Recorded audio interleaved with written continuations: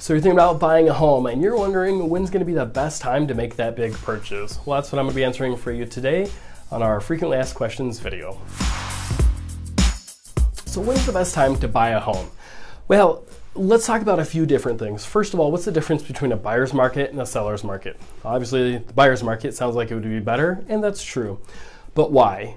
Generally, it means the month supply of inventory is greater, which means that you're going to have fewer fellow buyers to compete with. So that's nice. You're also going to have more homes to choose from relative to a seller's or a balanced market. So more to choose from and less competition means that you can take your time a little bit more, and you don't have to pay as high of top dollar necessarily, less multiple offer situations and so forth. With the seller's market, obviously the opposite would be true. It means homes are selling very quickly, and it means that they're selling for top dollar, multiple offers. Everyone's having to compete because there's more buyers than there are listings, and so they're competing for the few listings that are out there.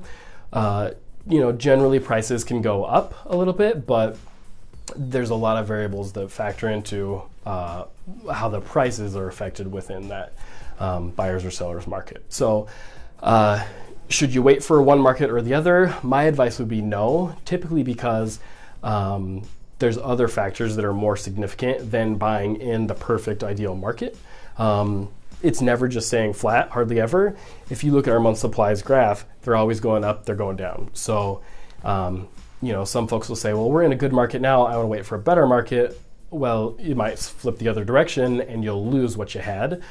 Or on the other sense, you're thinking, well, I'm just going to sit and wait until the seller's market comes back down. Well, you could, but that could also take 5 or 10 years. It's not like it's going to happen overnight. So then for a balanced market, the market actually almost never sits balanced. It just passes through from one to the other. So generally, I wouldn't recommend just waiting and hoping for the market to balance out or to swing to your side of the pendulum. It's anyone's game. It's kind of like predicting the weather a month in advance. You might have a few days in advance to get an accurate forecast, but who knows what it's going to look like. And also looking at your situation, can you afford to? Do you have a lease that's coming due? Are you living in your parents' basement and you're ready to move? Those types of things are going to be more important and more substantial than trying to time the market. So I don't recommend that.